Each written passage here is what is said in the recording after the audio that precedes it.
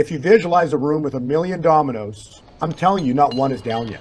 And these people that run the world and rule the world, they will never, ever, ever let that first domino go down, because everyone knows when when a domino goes down, what happens to the rest of them in the room. Okay, Right. so it's a fight to the death to make sure one domino, the first one, is not allowed to go down. Okay, that is what is going on. But because God knows what they're doing, he knows their plan, and he's long suffering. He's been waiting and strategizing. He's basically letting them fall into their own trap, at their own demise. And then he's going to act swiftly. He will take down the first domino, and they will not know what hit them. They won't be able to stop the other dominoes from falling. God's going to act swiftly. That'll be coupled with worldwide earthquakes. I'm telling you, they'll be shaking across the world. They're not going to know what hit them, and they will not be able to stop the second domino and the third and the fourth. The next thing you know, the whole room of dominoes starts collapsing in 24 hours.